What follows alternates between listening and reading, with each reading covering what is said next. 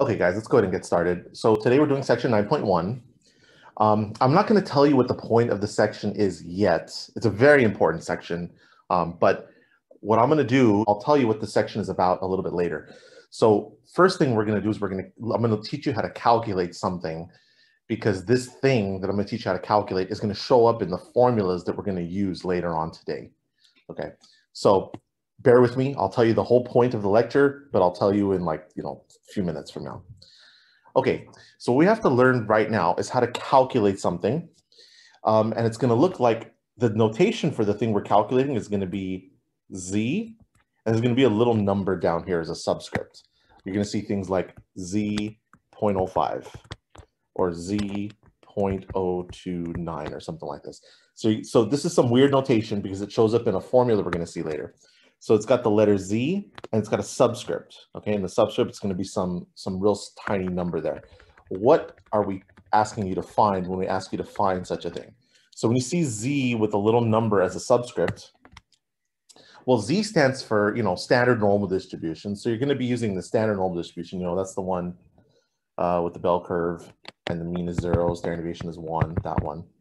Z with a little number on it, that's going to be a number on the axis on the bottom. So the thing we're going to learn how to calculate right now, you're going to be looking for a number on the bottom. For standard normal distribution, the number in the middle is 0 here.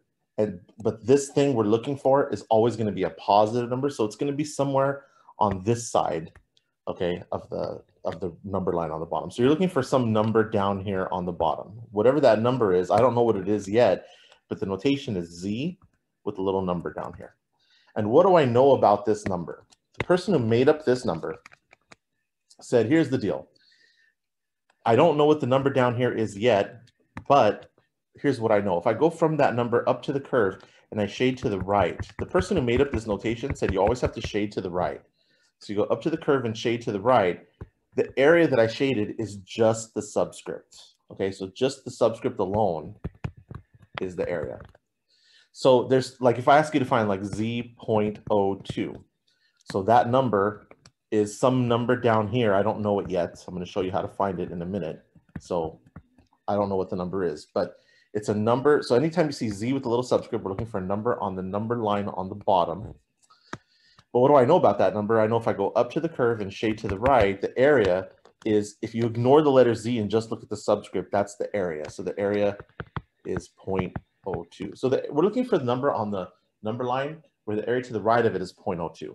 So if you just look at the subscript, that's an area, okay? But we're not looking for 0.02, we're looking for Z.02. That's a number on the bottom for which the area to its right is 0.02. We're going to do 6 examples so you can see how to calculate this thing, because it's very important.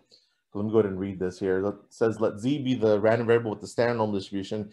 When you see Z with the little number on the bottom, it's a number on the Z axis. It's also always positive, so it's always on the right side of 0, okay?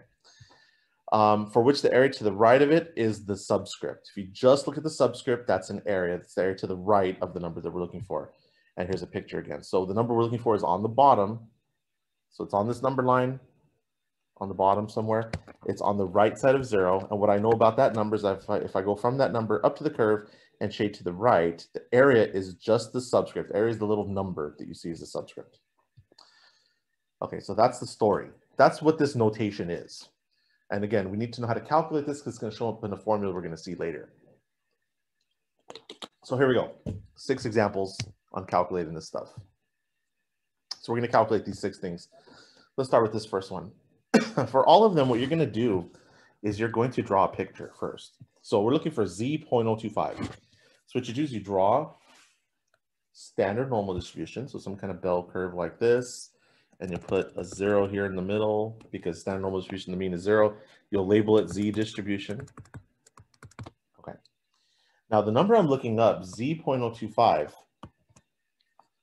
it's here somewhere. Okay, so again, it's going to be on, the number we're looking for is on the number line somewhere, and it's on the right side of 0. So just somewhere on the right side of 0, you're going to put a tick mark. And I'm looking for this number. I don't know it yet. Right now, I only know its notation. So the notation is Z.025. So I'm just going to write it down, Z.025. And when I figure out the answer, I'll put it below there. But what do I know about the number that I'm trying to find? I know if I go from that number up to the curve and shade to the right. You always shade to the right. This area here is just the subscript. So we just look at the subscript, 0.025 is this area. Okay, and we have to find the number down here. So a couple things to tell you. First of all, normally when we use the Z table, here's the Z table, normally it's backwards. Normally you know this number and you're trying to find this number. You're trying to find an area. So the number down here would be on the edge, and then the area you're trying to find is in the middle. The middle numbers are areas.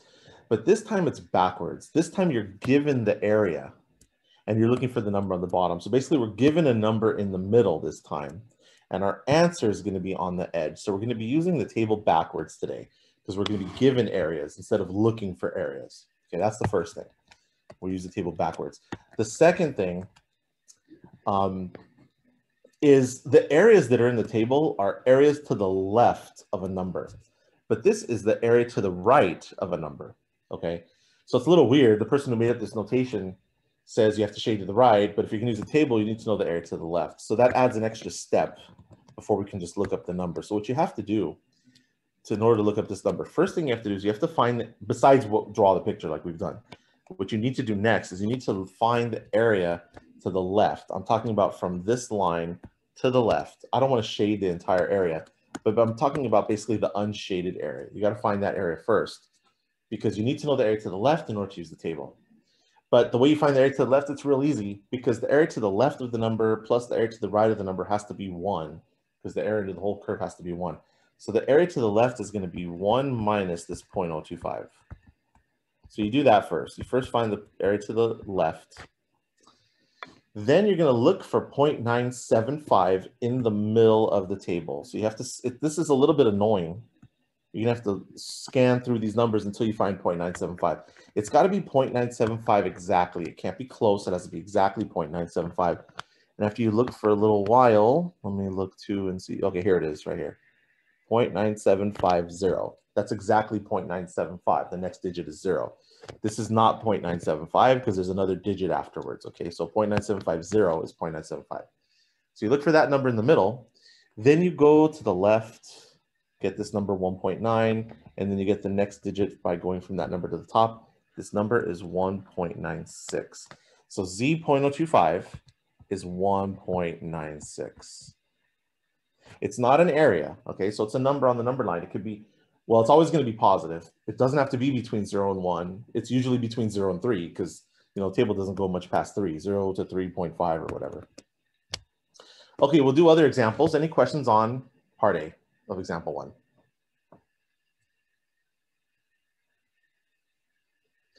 Okay, let's do another one.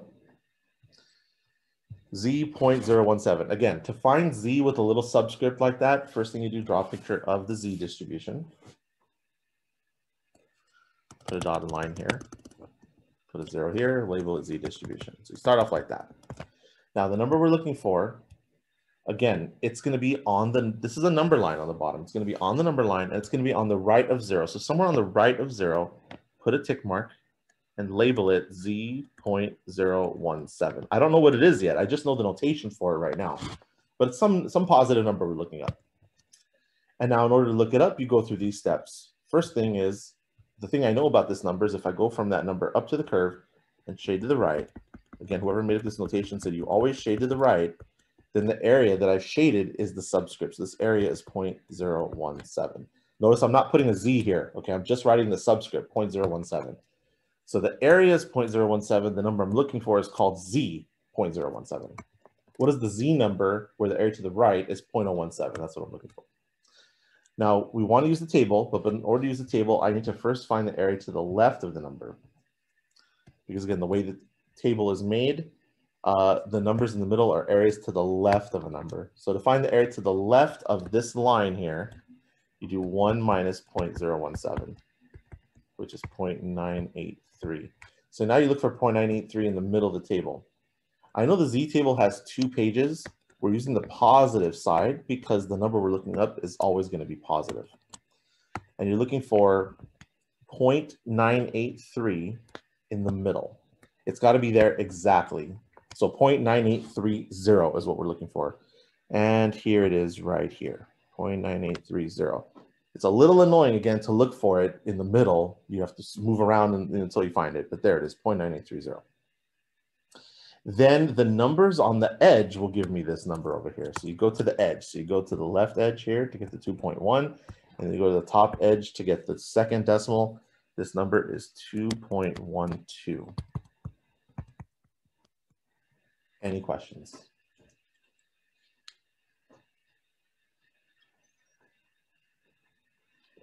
Okay, so we're going to do 6 examples, but I'm not going to do 6 examples because you need a lot of practice. There's basically a couple of different situations that can happen. So I'm doing 2 examples of each situation. So there's the first 2 examples. Let's go and take a look at the next one and see what happens. So something a little bit different happens here. Z.10.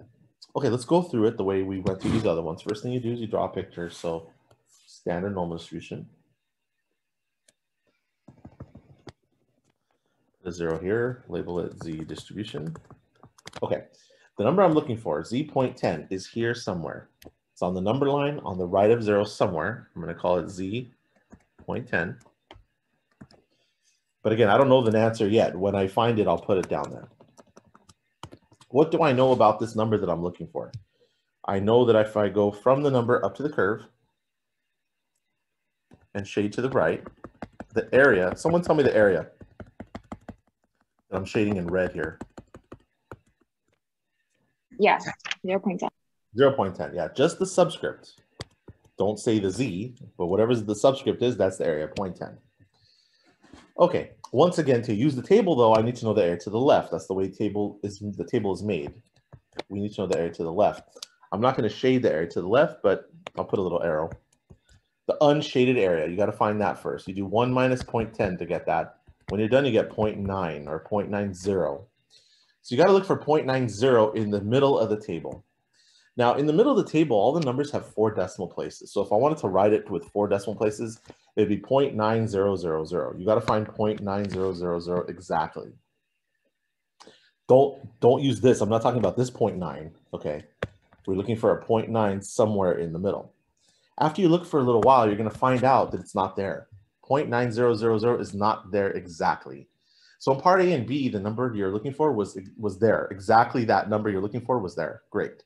If it's not there, then what do? Well, the answer is if it's not there, you pick the closest thing to it. So I'm going to go and take a look at this table, and right here, this number is a little bit less than 0.9000, and this number is a little bit more than 0.900. So this number is in between them somewhere. So when the number is not there exactly, then there's going to be 2 numbers. The one's a little bit smaller, one's a little bit bigger, where the number you're looking for is in between somewhere. Okay? 2 numbers that are right next to each other. This number and this number, they're right next to each other. Okay, so again, one's a little bit smaller than the number I'm looking for, one's a little bit bigger. You got to pick the one that's closer. Which one is closer? Well, let's take a look at the 0.8997. This number is 3 away from this. When I say 3 away, I really mean 0.0003 away. Okay, so it's kind of close. It's 3 away. This number here, 0.9015, is 15 away. That 15 at the end shouldn't be there, right? Because it should just be 0.9000. So that number is 15 away from the number I'm looking for. So this number is 3 away. Again, I mean 0.0003 away. This number is 15 away. When I say 15 away, I really mean 0.0015 away. Which one is closer to 0.9000? The 0.8997 or the 0.9015? Which one is closer to the one I'm looking up? 0.8997. The 0.8997 is closer. So, okay, so when the number's not there, you pick the closest one. It's not this one, it's this one. So you can use the 0.8997. And then again, go to the left edge and go up to the top to get the answer. Answer is 1.28.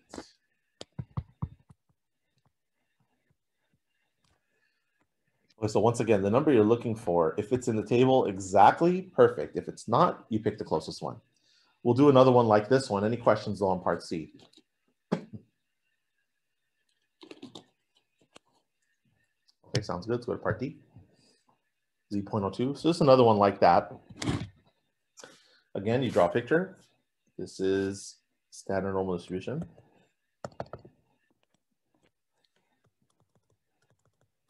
The number I'm looking for, Z.02, is here somewhere. So you just put a tick mark somewhere on the right of 0 on the number line on the bottom. I'm going to label it Z.02, but I don't know the answer yet. That's just the notation for the answer. What I know about this number is if I go from this number up to the curve and shade to the right, this area is the subscript, so 0.02. But you don't look for 0.02 in the table. You got to find the area to the left in order to use the table. So we got to do, so we're looking for the white unshaded area there. You got to do 1 minus 0.02, which gives you 0.98 or 0.9800. Okay, we're looking for 0.9800 in the table. And again, you look, it's not there. So since the number's not there, we're going to look for the closest thing. What I'm looking for is two numbers that are right next to each other in here. And this is in between them. Okay, that's what we're looking for. So let's see here if I can find it. Okay, I think I got it. So 0.9803 and 0.9798. Okay, 0.9800 is somewhere in between those. Okay, so we have to decide which one of those to use. Okay, these are the two closest numbers to 0.9800. One's a little bit smaller, one's a little bit bigger. But I got to know which one is closer. 0.9798 is 2 away from this. 0.9803 is 3 away. So which one is closer, the 0.9798 or the 0.9803? The 0.9798, yes. Okay, so we're not going to be using this one. Okay, we'll use this one. So again, you just go to the edge now, go to the left, and then go to the top. 2.05 is what it is. All right, any questions so far?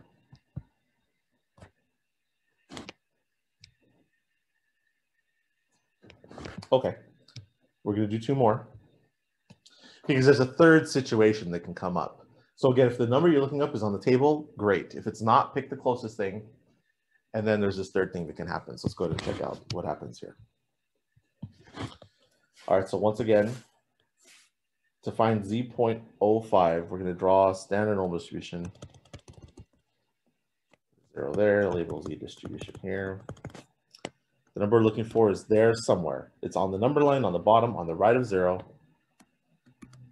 The number is called Z.05, but I don't know what the answer is yet. So we'll go through these steps to figure out what the answer is. So you go up to the curve, shade to the right.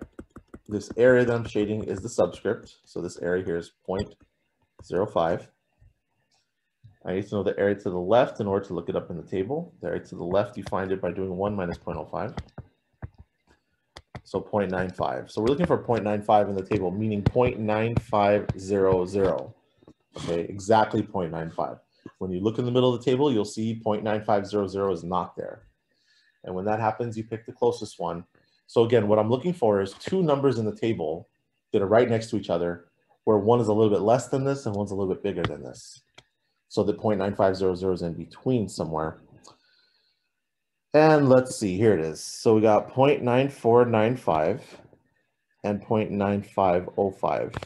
And 0.9500, this number is a little bit less, and this number is a little bit bigger. So it's trapped in between those 2 numbers.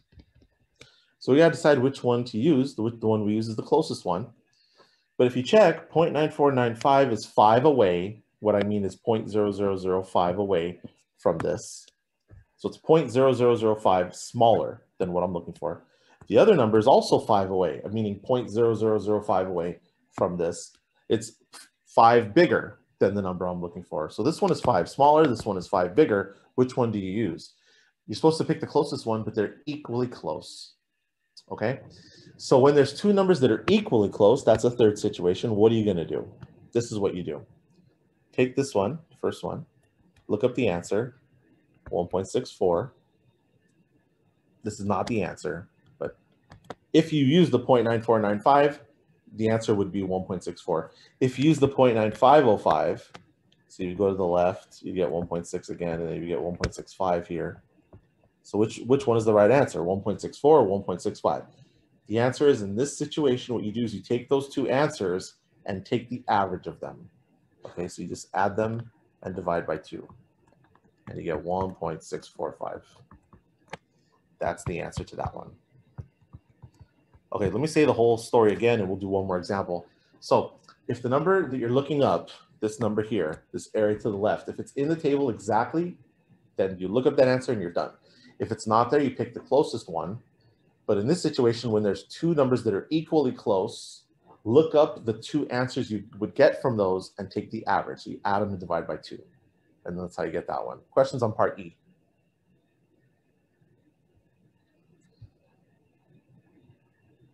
All right, let's go to part F. So this is another one like part E. So we'll just practice it one more time. All right. So again, we're looking for Z with a little number. So you draw a Z distribution. Put a 0 here, label it Z distribution. Z 0.005. So what I know is it's over here somewhere. It's on the number line, it's positive, it's on the right side of 0. And right now I know the notation for that number is Z 0.005, but I don't know what it is yet.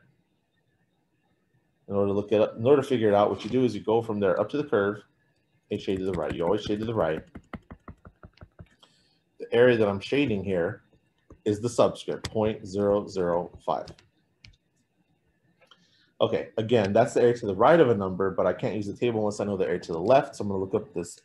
I'm going to find the area to the left first. You do 1 minus 0.005, which gives you 0.995. That means I'm looking up the number 0.995 if I want to write 4 decimals, because every number here is 4 decimals. I'm looking for 0.9950 in the middle of the Z table.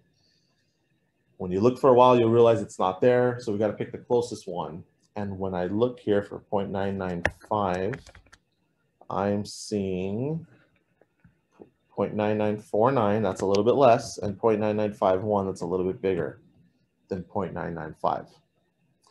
So 0.9950 is between those two numbers. Which one do I use? I use the closest one, but in this case, they're equally close.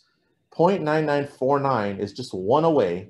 Really, I mean 0.0001 away from this. So this is 1 smaller than this. The other one, 0.9951, is 1 away from this as well. It's 1 bigger. Again, I mean 0.0001 bigger than the number I'm looking for. So they're equally close. When they're equally close, which one do you use? Well, you kind of use both of them. Look up both answers and then take the average. So for the 0.9949 number, you go to the left like this, get the 2.5 here, go up 2.57. That's not the answer. But you look up the 0.9949. Then you look up the 0.9951, go to the left, 2.58. Okay. And then you take the average of these numbers. You just add them and divide by 2. And the answer is 2.575. All right, that's the answer to that. And that's how you look up Z with a little subscript. Any questions? And now I will tell you what the point of the section is for the day, section 9.1. So basically the first 2 days of class, the first week of class that we had, we did statistics. This class is called statistics. We did statistics. All right, I kind of told you what kind of problems you want to solve in a statistics class. That was what we worked on first day of class, first week of class. And then we left statistics and went to another subject called probability. It is another subject, but they're really closely connected. Probability is the math behind the scenes of statistics problems kind of thing. So we did probability, that was chapter 5, 6, 7, and 8. And now we're in chapter 9. We're going back to statistics now. We're going to actually now answer those types of questions that I told you we would answer first day of class.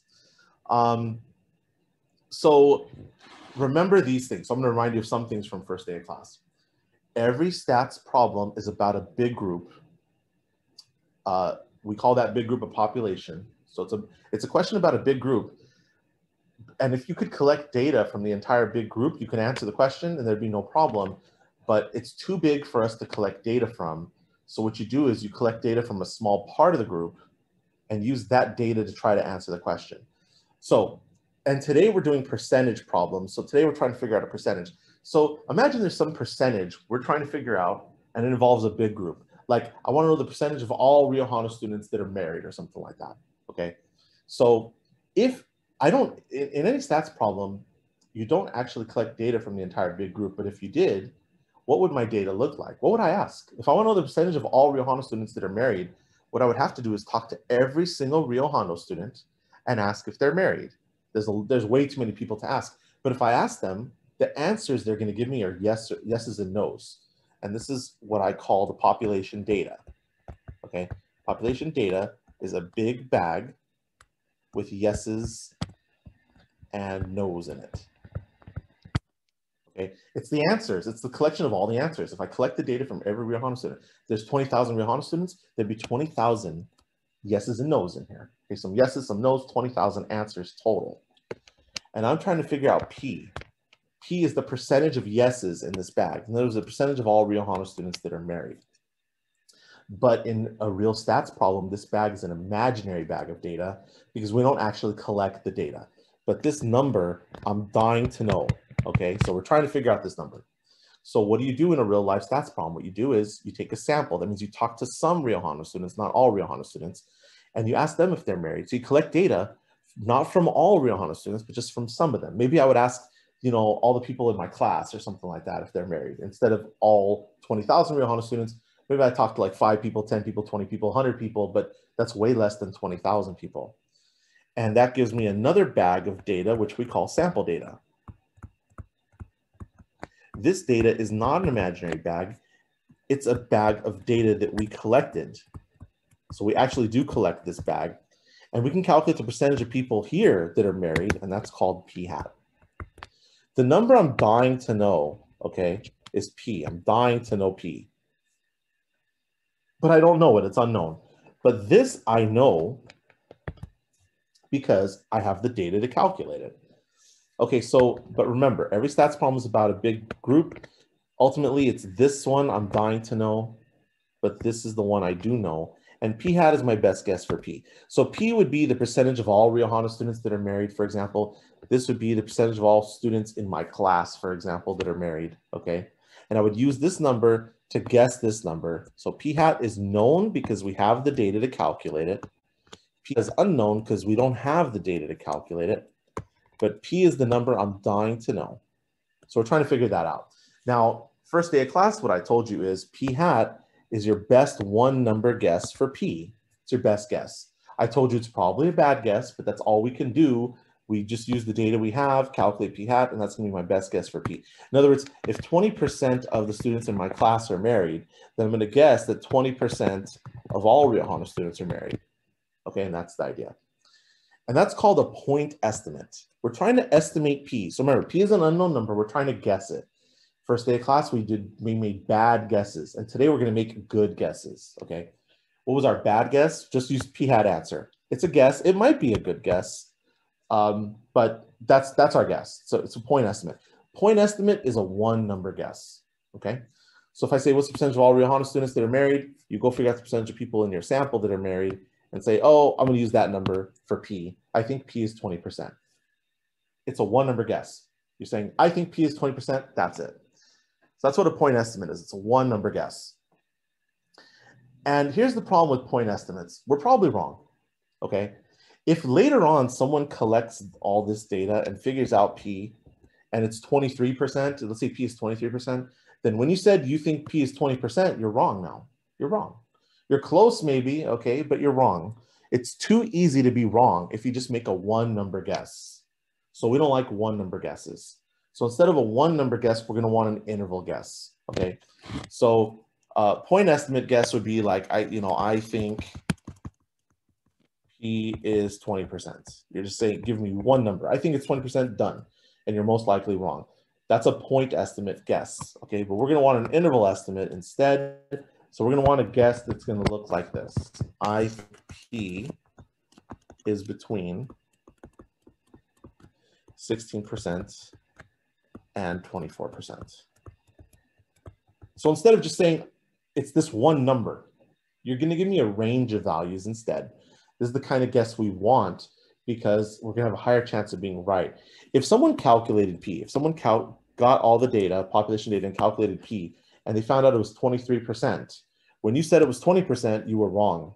But when you said, I think it's between 16% and 24%, you're right now because it's 23%. You were actually right. So we want to get the answer for P. We want to get it right, okay? So to get it right, we're going to have to sacrifice a couple of things. And one thing is Instead of me giving just a one number guess, we're going to get a range of values. So that's the idea. So for today, we're trying to guess P. It's a percentage that you can only calculate and know for sure if you had the population data, but you don't. So you take the sample data, calculate P hat. That's your best one number guess for P. But we don't want just a one number guess. We want an interval guess. That's the goal for today. Let me go ahead and click through a few things here. It says the best point estimate for P is P hat. Remember, P is what I'm trying to guess. This is my best guess for it. My best point estimate guess, my best one number guess. But we don't like point estimates because it's only a one number guess. It's almost always wrong. We don't want to be wrong. So how do we fix the problem? We're going to want an interval estimate, an interval guess, a range of values, okay, instead of one value. We want an interval estimate, a range of values so that our answer has a better chance of being correct. So that's what we want. Okay, now, on the other hand, we don't want the interval to be too big. Let me give you a different example. Let's say you own an energy drink company, okay? And you want to take energy drink vending, you want to put energy drink vending machines on Rio Hondo College's campus.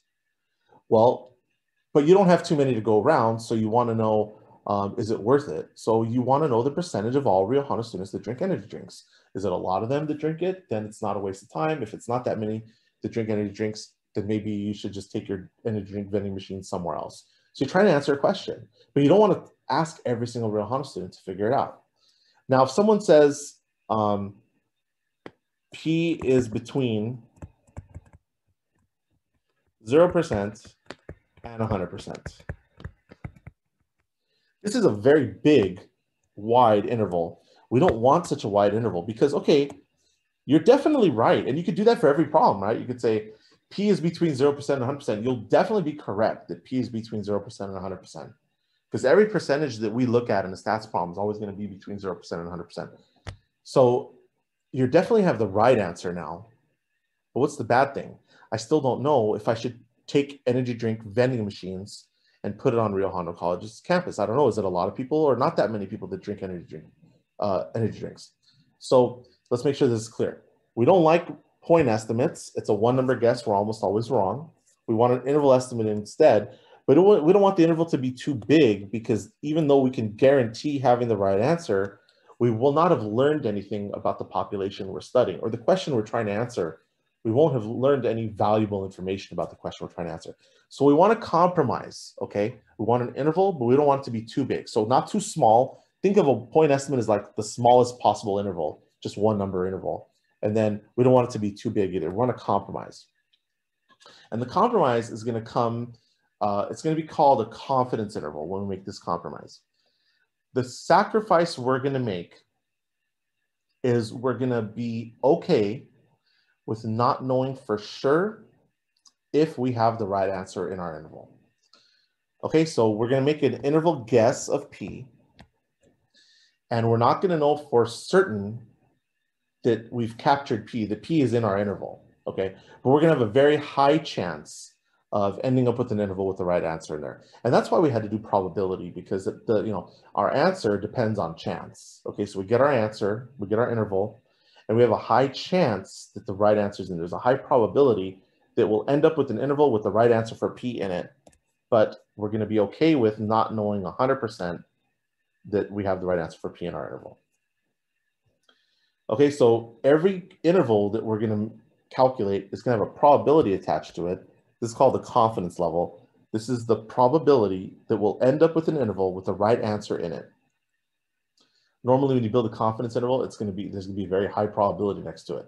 They're going to say, find a 90% confidence interval, or a 95% confidence interval, or 98% confidence interval. It's not going to be 100% confidence interval, but it's going to be very high probability. So what that means is when you're done and you calculate the interval, there's a very high chance you ended up with an interval with the right answer in it.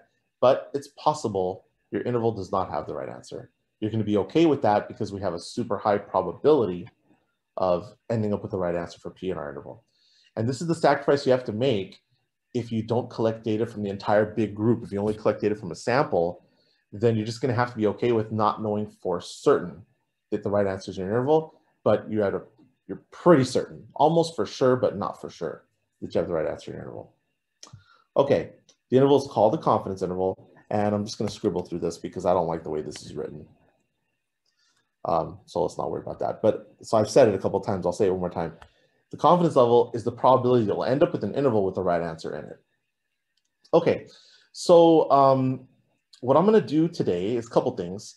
I'm going to teach you how to build these intervals. I'm going to show you the formulas. I'm not going to derive them today. I'm going to derive them next class because it's too much in one day. So for today, I'm just going to show you how to construct the intervals. And then once we have the interval, let's make sure we completely understand what it means.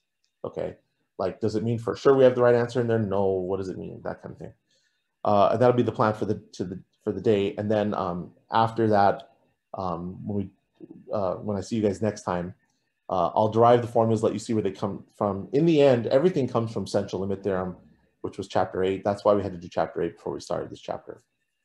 Okay, let's go to this page of formulas. Again, I'm not deriving anything, but for today, we're trying to estimate a percentage. There's a percentage involving a big group we're trying to figure out. Our best one number guess for P is P hat. This is our best one number guess. But we don't want a one number guess, we want an interval guess. So what you're gonna do, after you get your best one number guess, you're gonna have to calculate this thing called the margin of error. Don't let the name scare you or anything. You just calculate this E, which I'll show you how to do. Once you figured out this number here, you're gonna take your best one number guess and subtract this, your best one number guess and add this, and you're gonna get your interval. Like let's say your P hat was 20%, and let's say your E was 4%. What you're gonna do is you're gonna do 20% minus 4%. That's what it says here. Take your P hat and you minus your E. 20% minus 4%, that would be like 16%. Then you would add them, 20% plus 4%, that would go on this side. That's what it says here, add them. And you would say, I think P is between these two numbers. That's it. So once you have your best one number guess, you add and subtract the margin of error. When you subtract, you get the smaller number in your interval. When you add, you get the bigger number. And you say, I think P, this is a better guess for P. You're guessing that P is between these two numbers. That's the idea. So you just have to find the margin of error. Now the margin of error, notice this formula has the Z with a little subscript in it. That's why I had to teach you what that was first. And there's a little alpha in there, and this is alpha here. Alpha is 1 minus the confidence level. Okay, let me say just one more quick thing, and then we'll do an example. I already mentioned to you that I'm not deriving the formula today, but this formula comes from central limit theorem. Everything basically for the rest of the semester comes from chapter 8 from central limit theorem. Section 8.2 for today, because we're doing percentage problems. And so there's a condition. I'm not going to make you check the condition, but this was the central limit theorem condition. In order for central limit theorem to apply to P hat, we needed NPQ greater than equal to 10. But unlike chapter 8, P and Q are not known in this chapter, so it changes to NP hat, Q hat greater than equal to 10.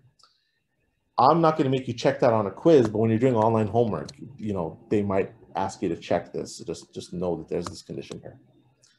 All right, let's go do a problem. Okay, let's read this. So Scott is running for president of the United States. In order to estimate the percentage of voters who will vote for Scott in the election, 1,500 registered voters were polled and asked who they planned to vote for in the election. Of those polled, 811 people said that they were planning to vote for Scott. And then I have all these questions I'm asking you here. Okay, presidential elections is probably the #1 most common application of stats. The idea is you're trying to figure out who's going to win, who's going to become president by polling. In other words, you're not going to talk to everybody who's going to vote, but you just talk to a few people. Okay, so this is very standard stats kind of question. Now I know in a presidential election, usually there's 2 candidates or maybe more than 2 sometimes. And I know there's electoral college and all that stuff, but what we're gonna do is we're gonna simplify it for today. Imagine there's only 2 people running for president. Scott is one of them. We're just gonna focus on one of the 2 people. So we're just focusing on Scott. And let's just say he'll be elected if more than 50% of the people vote for him. Forget electoral college and all that stuff, just to make it a little bit easier. So more than 50% of the people vote for him, he'll be elected. If less than 50% vote for him, he won't be elected, and the story's over. Okay, so let's pretend that just to make the problem a little bit easier. Okay, now, how many people do you have to talk to know? We have to talk to everybody who's going to vote, right? In the last election, oh, I forgot now, it was 150 some million people voted. Okay, 150 million. You're not going to talk to all 150 million people. That would take you forever. On election day, that's what you do. That's when they're counting the ballots. They're talking basically to everybody who voted. But before then, when you watch the news, they put polls up and they tell you, oh, it looks like this person's going to get this much of the vote, whatever. They do the exact same thing we're doing here. They talk to 1,500 people. It's almost always 1,500 people when you look at a poll. I'll maybe explain a little bit why later on. 1,500 is kind of like a number they like to use. So they talk to 1,500 people only from around the world, not around the world, I guess around the United States. This is President of the United States. And they're going to ask who you're going to vote for. They'll have to get honest answers, of course, okay? And then from the 1,500 answers they got, they're going to guess what percentage of people are going to vote for Scott. Because that's the idea. So they collected 1,500 yeses and nos, even though there's really 150 million yeses and nos, okay? And just from that, we're going to estimate what's the percentage of people who are going to vote for Scott, and we're going to be almost certain that we got it right.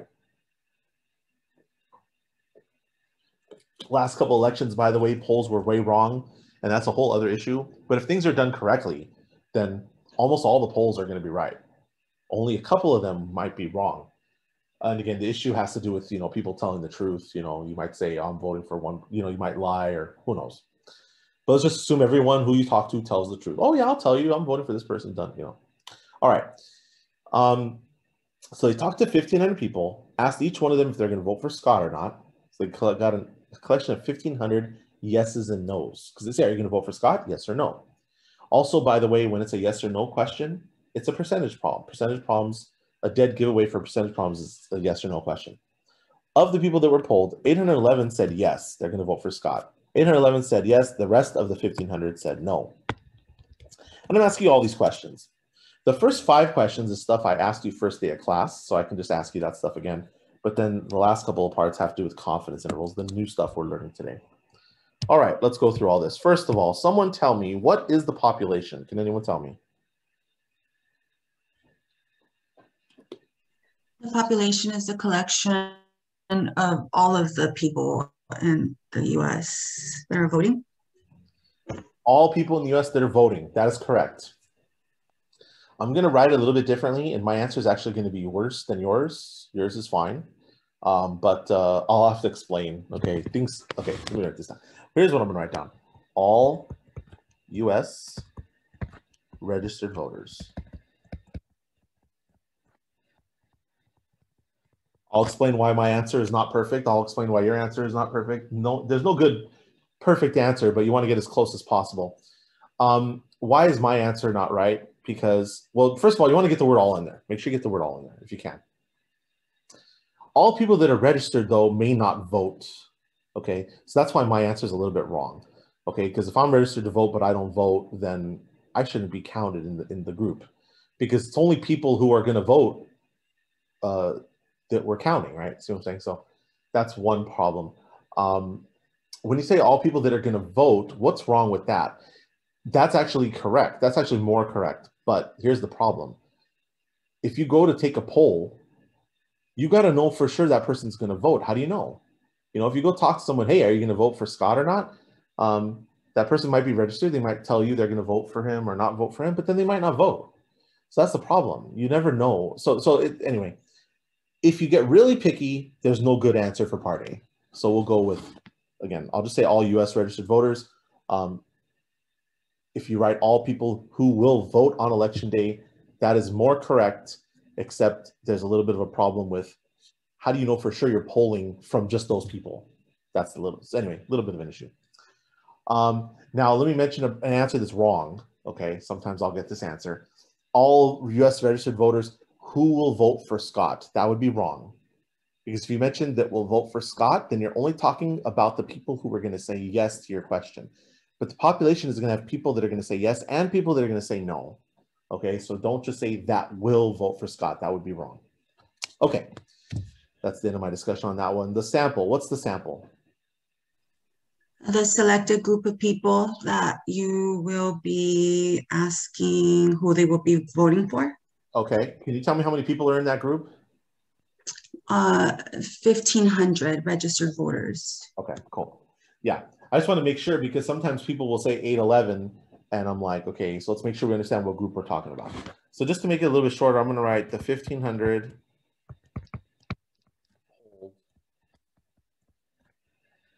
registered voters. You're exactly right what you said. Yours was a little bit longer, but it's totally fine. Okay. And again, a wrong answer here would be the registered voters that will vote for Scott's, okay? Or the 811 people who will vote for Scott. The sample, again, just like the population, will have some people that will say yes to your question, some people that will say no. If you say that will vote for Scott, you're only looking at the yeses now. Okay, so it's got to be both. There's going to be both in there. All right, let's go to part C. What's the population parameter? Okay, so today we're trying to figure out a percentage. We're trying to figure out the percentage of people that are going to vote for Scott. The population parameter, the symbol is P. This is the letter we're trying to figure out today.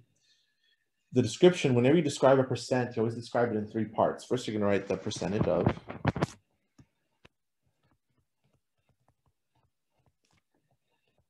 Anytime you describe a percentage in words, the first thing you're going to write is the percentage of.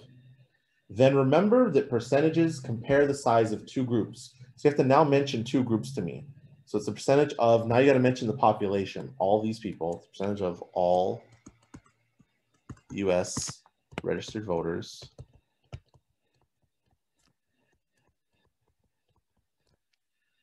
Then you have to mention the part of them that will say yes to your question. So every time you're figuring out a percentage compares the size of 2 groups. If you imagine this big circle is the population, in a percentage problem, the population is divided into people that say yes and people that say no. So when you're describing a percentage, you mention 2 groups. First, you have to mention the entire population. That's one group, which is all US registered voters, okay? Then you got to mention just the part of the population that will say yes to your question. So we're comparing the size of this big group to the part that say yes, okay? And who are the people that are going to say yes? The people that are going to vote for Scott. So percentage of all US registered voters who will vote for Scott. Okay. That's how you do that. And then you're not going to figure out the answer because we don't have the data to calculate it. So that's all you do there. You just give me the symbol and you describe it in words. Let's go to part D. What's the sample statistic? Okay. So the symbol for the sample statistic is p hat. When you describe it in words, you can describe it the same way you describe the population parameter, except it has to do with the sample now. So remember, when you describe a percentage in words, you just say it in 3 parts. First thing you're going to write down is the percentage of.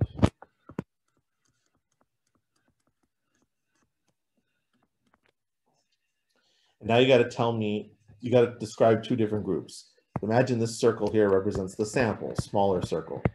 Again, for a percentage problem, the sample is divided into people that say yes and people that say no. So you describe the 2 groups. First, you describe the entire sample, which is these people. So the percentage of these people, percentage of the 1,500 polled registered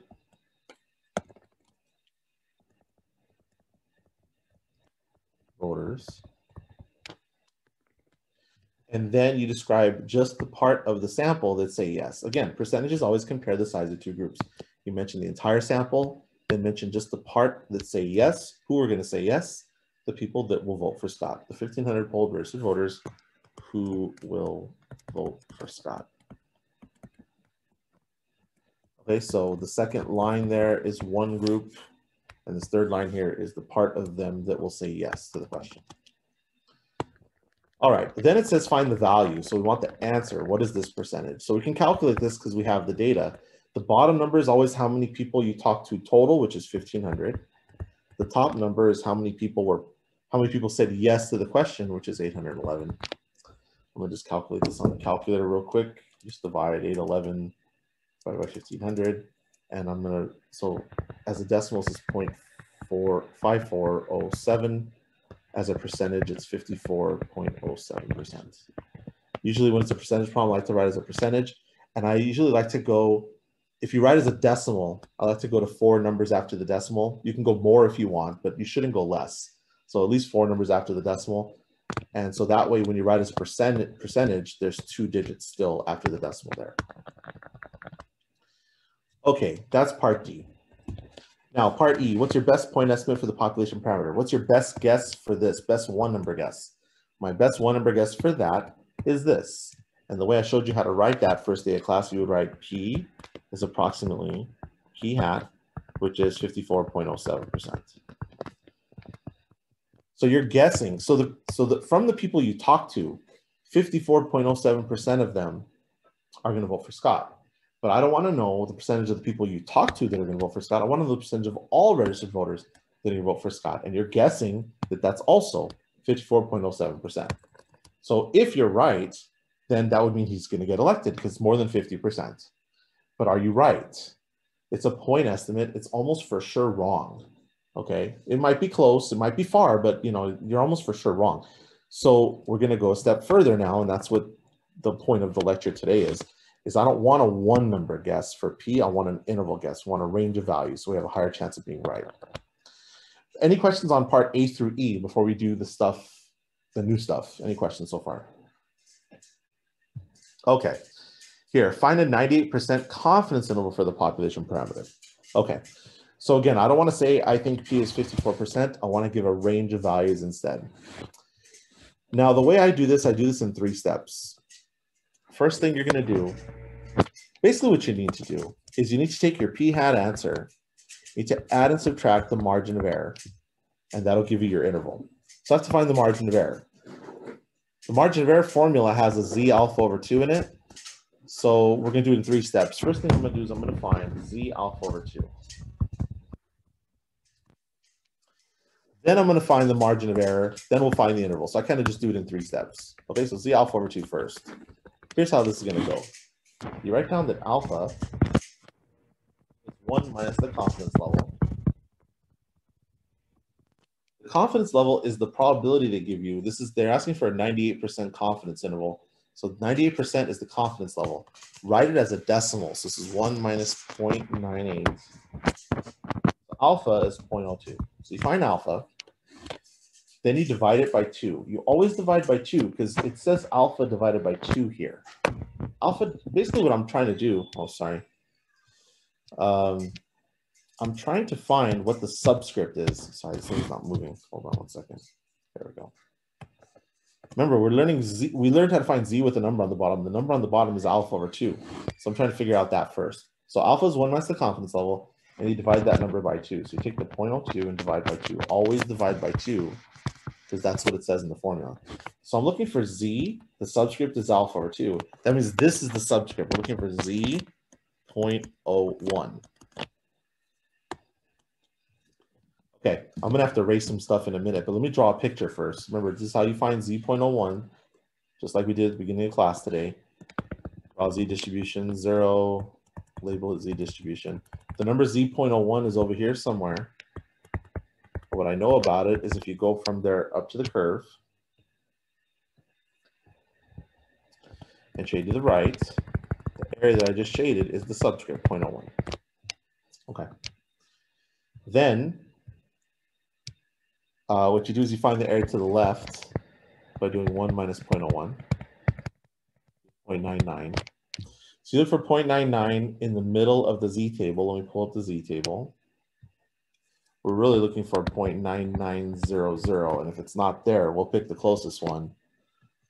Here's 0.9901. That's a little bit bigger than 0.99, and there's a number a little bit less than 0.99. So 0.9900 is not there. So you pick the closest one. Which one's closer, 0.9898 or 0.9901? Which one's closer to 0.9900? 0.9901. 0.9901. So this is the one we're going to use. It's only 1 away. The other one is 2 away. Okay, so we use that. So you go to the right, get the 2.3, you go up, get the other 3. So the answer is 2.33 for that. Okay, so that's the first thing you do. You have to look up the Z alpha over 2. Okay, this is 2.33. I'm going to erase the picture in a minute. Make sure on the quiz you draw the picture. Any questions on that much? All right, sounds good. So then the next thing we're going to do is we're going to find the margin of error. Let's erase this picture. And then the margin of error formula is Z alpha over 2 squared of P hat Q hat over N. Now guys, in a few minutes, when we do our second example, you're going to need to calculate this interval on your own because everyone in here is going to get their own interval. So please make sure you understand how I do it because I'm only really doing one, and you're going to have to do the second one on your own. So the z alpha over 2 is this. So this part here is the 2.33. So I'm going to copy that down. And then I'm going to open up this root over here. And okay, here it says p hat. P hat is on my previous slide. It was 54.07%. But I don't advise you when you're calculating to write as a percent. So I'm going to write as a decimal. I'm going to write 0.5407. Let me go back a slide here. Okay, so I'm using this answer. You could use the fraction answer if you want. That's actually better because it's not rounded. But you can use this if you want. I don't advise you to type it in as a percentage. I advise you to type it in as a decimal or as a fraction. Okay, 0.5407. That's p hat. To find q hat, you just do 1 minus p hat. So this number here is going to be 0.4593. Again, where are we getting this number? I'm doing 1 minus 0.5407. 1 minus this. Okay, and that gives you 0.4593. So once you know p hat, q hat is 1 minus that. And then n is your sample size. We talked to 1,500 people. Now, if you have your calculators out, you should calculate this right now. I'm going to go ahead and calculate it too. But here's the deal. This is what I advise you to do when you're calculating it. First thing I would do is calculate whatever's inside the root. So just that much. Let me do that much, and I'll tell you what I'm getting on my calculator. So 0.5407 times 0.4593 divided by 1,500. So I'm getting some kind of ugly number. On my calculator, it says 1.6556234 E negative 4. If that E negative 4 bothers you, don't let it bother you. But that's what I'm getting, 1.6 something E negative 4. Then you got to take the square root of that. And the way you take the square root of that is you do second square root second answer. We learned that a while ago. If you want to take the square root of your previous answer, just do second square root second answer. The answer to that I have is 0.012867103. So 0.012 something or other. And then don't forget, after you get that answer, multiply by 2.33. A lot of people forget the number in the front. I don't know why, but just now do times 2.33. And now on my calculator, it says 0.02998,035, something like that. And if you round to 4 digits after the decimal, it's going to become 0.0300, which is 3%. Because when you go to the 4th decimal, the 9, the next digit's an 8, so you're supposed to add 1. It makes all those 0, turns it into 0.03. That's the margin of error, 3%. Calculate it with decimal. I like to do calculations with decimals and fractions, but if it's a percentage in my final answer, I'll write it as a percentage. So p hat is a percentage and margin of error is also a percentage. Any questions on the margin of error part?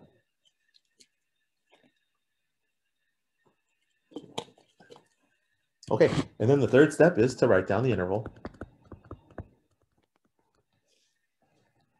Okay, so what you're gonna do is you're gonna take your p hat answer, which was on the previous slide, and you're gonna subtract the margin of error. You're gonna take your p hat answer and you're gonna add the margin of error. And you're gonna write that you think p is between. That's a notation for between. You think p is between these two answers. P hat was 54.07%. Now you're gonna minus 3%. Other side, you're going to do 54.07% plus 3%. You're going to add and subtract, and you're going to add. So you get 51.07% on the left and 57.07% on the right. And that is your first confidence interval. It's a big deal. Okay, this is real life stats problems. People do this all the time. Any questions so far?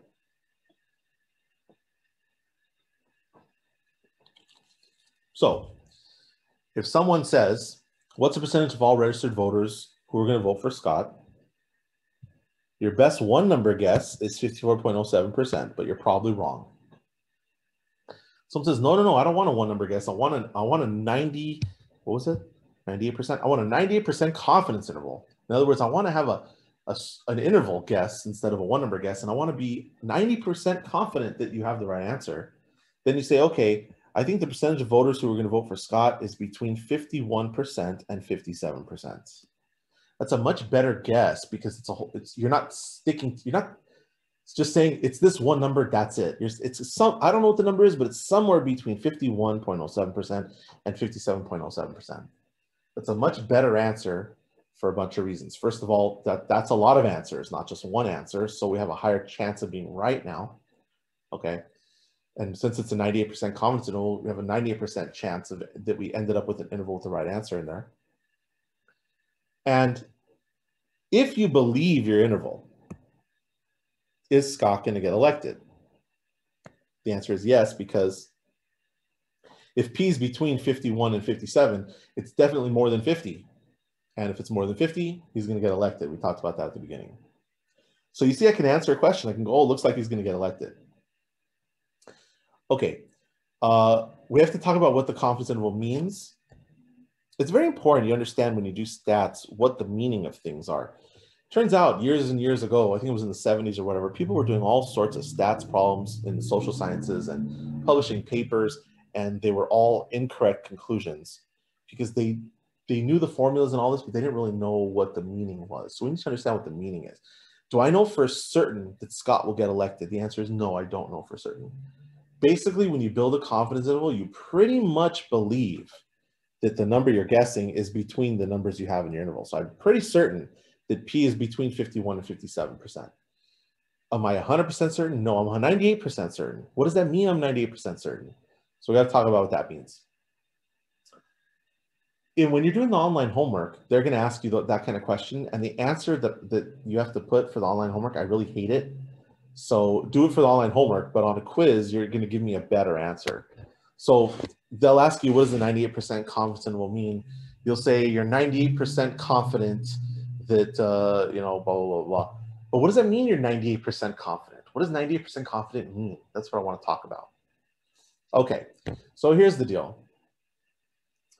We'll go to part G now. Part G says, what does the 98% mean in a 98% confidence interval? Okay, 98% is a probability. Okay, it's a probability. Whenever you're talking about a probability, you're supposed to say if you do something many times, right? We've talked about meaning of probability before. You do something many times. For confidence intervals, you got to say if you build many confidence intervals. It's like you build an interval, then you do it over and over and over again. You build many intervals. How many confidence intervals did we build? The answer is we built one interval today, okay? But if instead of building one, you built many, what do I mean? Well, we took a sample of 1,500 people and we did this work and we got an interval. If you now take another sample of 1,500 people and get another interval, take another sample of 1,500 people and get another interval and keep doing this. So you get many confidence intervals, not just the one that we got. If you build many confidence intervals, then what's going to happen is about 98% of these intervals, 98%, will have the right answer for P in them. But 2% will not. Okay, so if you build many intervals, about 98% of the intervals will have the right answer for P in them, about 2% will not. Let's go ahead and write that much down. And this is how you're going to write it when I ask you on a quiz, what's the meaning of the 98%? So basically you write it like this. If you take many samples,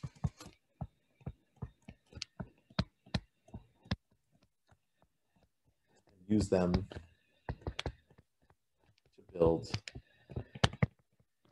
many 98% confidence intervals. Remember, every confidence interval comes from a sample. So you take a sample, you do the whole calculation that we did, and you get your interval. If you do that over and over again, so take another sample, another confidence interval, another sample, another confidence interval. If you take many samples and build many 98% confidence intervals, what will happen? About 98% of the intervals will have the right answer for P. We're trying to guess P will contain the correct answer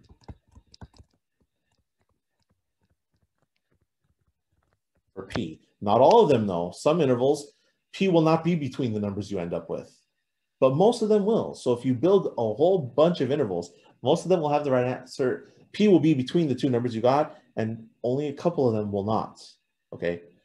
But the problem is when you build an interval, you don't know which one you got. Did you end up with an interval where P is actually between the two numbers you ended up with, or did you end up with one of the bad intervals? Did you end up with a good interval or a bad one where P is not between the numbers that you got? You never know. That's the problem. It's a small problem, but that's a problem. About 90% of the intervals will contain the correct answer for P, and about 2%, I'm getting the 2% by doing 100% minus 98%. About 2% of the intervals will not contain the correct answer.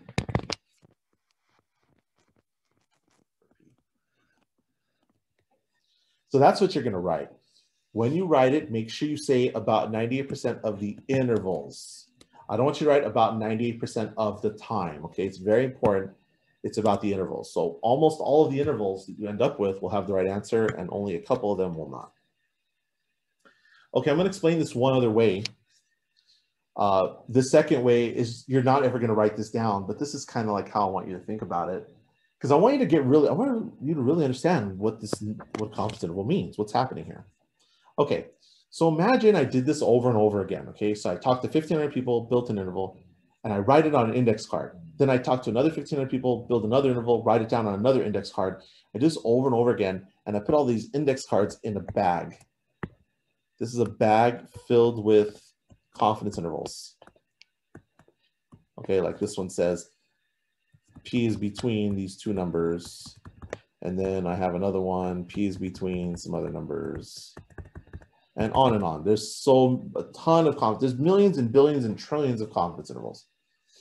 When you build one interval, it's like you're drawing one time out of this bag of intervals. So we have a bag filled with intervals and you're drawing one time out of this bag. I told you every problem is about drawing once out of a bag, but this bag has lots and lots of intervals. What do I know about the bag? 98% of the intervals have the right answer for P. 98% contain P, 2% do not. If there was such a bag in front of you, so almost every interval in there, 98% of them, almost all of them, have P in the interval, but only 2% do not have P in the interval.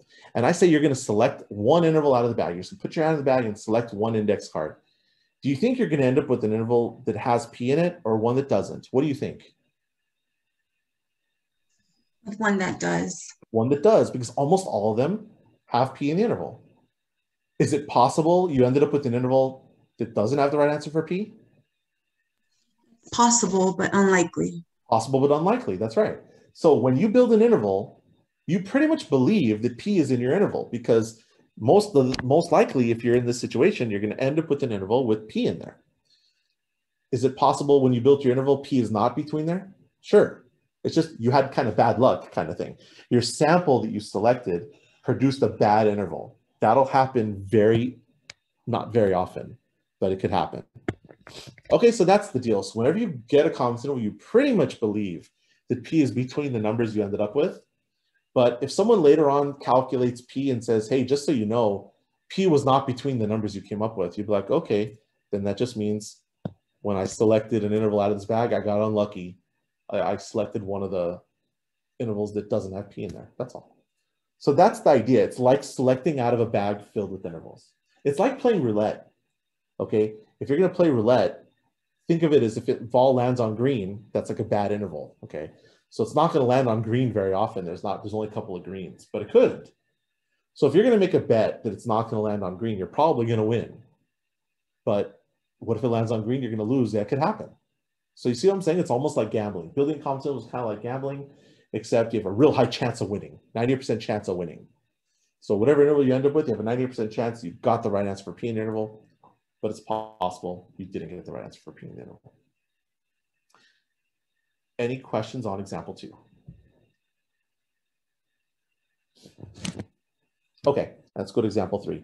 Okay, so what we're going to do now in this next example, every person here is going to get their own sample and you're going to build your own confidence interval, because I want you to get the idea that if you build many intervals, some of them will have the right answer and some of them will not.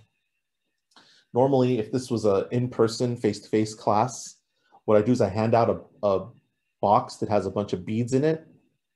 Let me read the question first and then I'll explain. So it says a bag contains 2 types of beads, pink beads and clear beads. In order to estimate the percentage of pink beads in the bag, you draw a sample of size 50.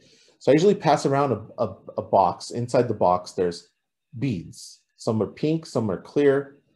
And my goal is for you to figure out what's the percentage of pink beads in the bag or in the box, okay?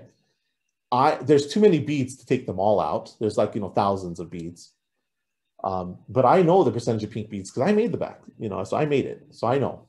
But you guys don't know, so you're gonna guess it. And then after you guess it with your interval, I'm gonna see how many of you have the right answer in your interval and how many of you don't. That's the idea. So I would pass this box around and everybody would take 50 beads out of the bag.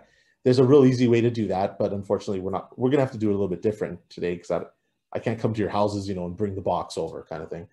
So we're gonna simulate it on the computer is what's gonna happen. But you would draw 50 beads out, you'd count how many are pink, and then you would answer these questions. So everybody takes their own sample and you would get your own amount of pink beads in the bag and so on. All right, so here's what I need everyone to do. So we're gonna go to my website as soon as my computer cooperates. Give me a second here. Okay, so everybody go to my website, gregsriojanomappage.com, and click on our class. I'm gonna do that too in a second.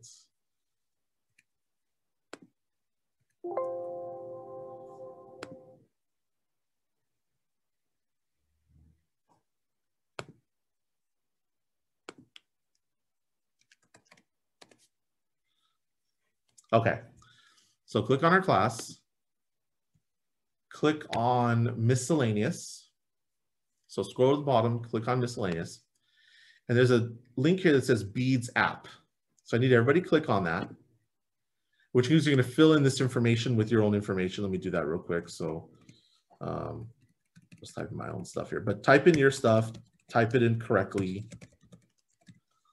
Okay, and then you're just gonna click this one time where it says draw beads. Okay, let me go ahead and do that so you see what's happening here. And it just had you simulate drawing 50 beads out of this box that has pink beads and clear beads, okay?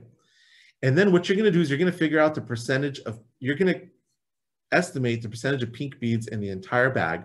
Now, all the answers are here, so when you're done, don't X this out, okay? But everyone has to build their own interval. So once you've clicked that, the interval answer you should have got is down here. So calculate it and make sure you get that answer. I'm gonna go ahead and do it for the numbers that are here, but everyone has their own numbers. Let me see real quick. How many pink beads do we have? 3, 6, 8, 9, 10, 11, 13. It also says it here, 13, in case the picture doesn't load right. I ended up getting 13 pink and the other 37 were clear. Okay, so let me show you how this is gonna go. But again, everyone has to do it kind of on their own because everyone has their own amount of pink beads and clear beads. I'm gonna skim through the first couple of parts of this because I wanna get to the last part, which is the most important part. But real quick, let me just go through the first few. What's the population? The population is all beads in the bag. The sample is the 50 beads I selected from the bag.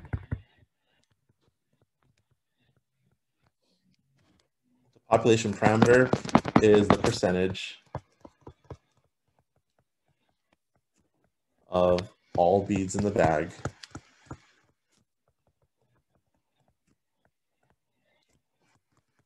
that are pink. Sample statistic is the percentage of the 50 beads I selected that are pink. Now, at this point, everyone's going to get their own answer. For me, the answer is 13 over 50. 50, everyone's bottom number is 50, but the top number is how many pink beads you got. Bottom is how many beads you selected total. Top is how many said yes, how many are pink. So this is on the calculator 0.26. As a percentage, it's 26%, but everyone has their own answer here. Okay, so everybody calculate their own answer there. For part B, what's your best guess for P?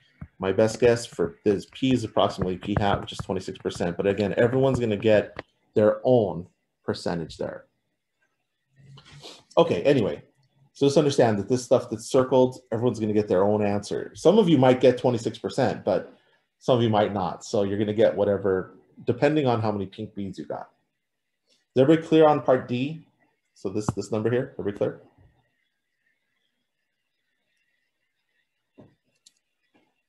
Okay, I'll take that as a yes. Let's move on. Find the 90% confidence interval. Okay, so again, I'm gonna do some of this kind of quick. First thing you do is you find Z alpha over 2. So the way you do that is you write alpha is 1 minus the confidence level.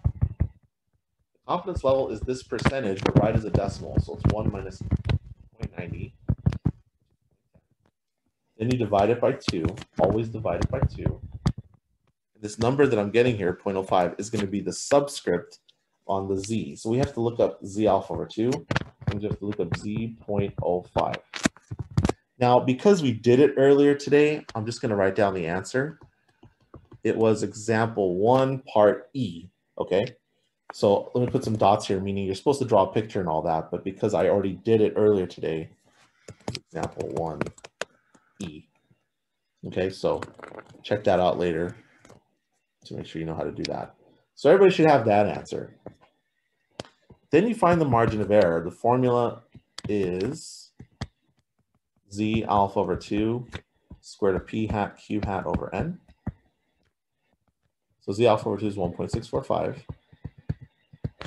But now your P hat and Q hat depend on what your, how many pink beads you got. Like my P hat was 0.26, right? It was 26%. But whatever yours was, put it there. 1 minus that goes here, 0.74. So these numbers, 0.26 and 0.74, are going to be different for everybody in here. Okay, whatever your P hat answer was from part D, put P hat there, do 1 minus that, put it there. Sample size is 50. Everyone's going to get a 50 there, square root of that. Everybody calculate your margin of error. And again, the way you do that is you figure out what this answer is. 0.26 times 0.74 divided by 50. Take the square root and then multiply by 1.645. My answer is 0.1020. If I write that as a percentage, it's 10.20%. Everybody's margin of error is going to be somewhere between like 9 and 12%. So if it's much lower than 9, like if you get, when you calculate, if you get something like 6% or something, then I think it means you didn't multiply by the 1.645. Please don't forget to do that. But don't expect to get this exact answer. It depends on your sample. So if it's close to 10%, you probably did it right. And then again, to get the interval, we're just going to subtract P hat minus E, and you can do P hat plus E. My P hat, so again, everyone has their own interval. Mine is 26% minus 10.20% here, and you would add on the other side. But again, whatever your P hat is, minus whatever your margin of error is, and then add on the other side. So you get 15.80% here, and this is 36.20% there. So there's my guess, okay, that the percentage of pink beads in the entire bag is between these two numbers. So that's my guess. But again, everyone's going to have their own guess. Okay, so what I want to do, I'm going to pause the video here, and I'm going to, actually, let me not pause the video just yet. Let me check my answer first.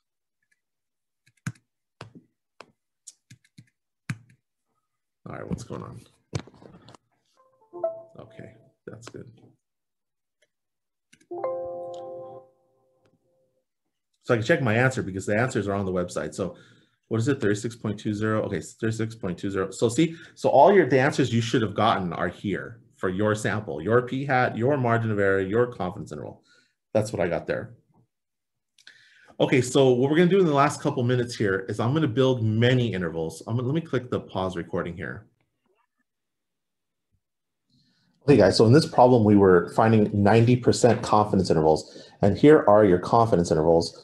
And again, there was only 4 students in here today, so your 4 intervals are in there, but then I built a whole bunch of other ones. And now I'm going to go through them and just check to see which ones actually have the right answer for P in them and which ones don't. And remember what's supposed to happen, since these are 90% confidence intervals, 90% of them are supposed to have the right answer. I'm just going to go in through and see which ones do not have the right answer. Actually, okay, so these are all okay. Oops. This one has it, this one has it, this one has it.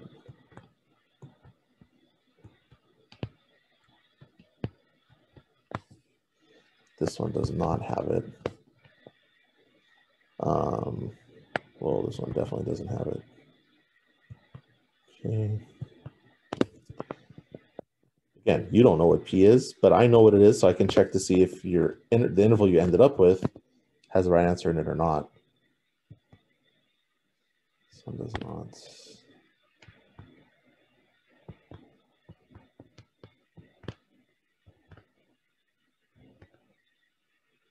Because that's just the nature of the game. When you build the interval, most of them will have the right answer in there. So when you build one, you don't know which one you got. Did you get one that doesn't have the right answer? Did you get one that does? Did you get one with a check mark or one that doesn't have a check mark? You never know. But most likely you got one with a check mark because so many of them have a check mark. What I want to do is I want to calculate what's the percentage of intervals that have the right answer in here. So let me see how many intervals we have total. 6, 10, 10, 12, 14, 16, 18, 20, 22, 24, 26. Okay, we've got 29 intervals total. How many have the right answer? Let's see how many have the wrong answer. How many do not have the right answer? 1, 2, 3, 4. So 25 of these intervals have the right answer. So if you do 25 divided by 29 to see what percentage of our intervals have the right answer, you get 86%. So 86% of the intervals that we calculated have the right answer. What was this percentage supposed to be? 90%. We're building 90% confidence intervals. Why isn't it 90%? Because we only built 29 intervals. You have to build many intervals. So instead of 29 intervals, if we build thousands and millions of intervals, then this number is going to be almost exactly 90%, meaning almost exactly 90% of the intervals will have the right answer for P in them, and almost exactly 10% will not. So that's the idea. So again, you go through this procedure for building an interval. You never know for sure if you have the right answer, but you're pretty certain that your interval has the right answer in there because so many of them will have it. 90%, about 90% of the intervals will have the right answer. And if you end up with an interval that doesn't have the right answer, it just means you had some bad luck when you went to select an interval from the bag. You ended up with one that doesn't have the right answer. All right, any questions?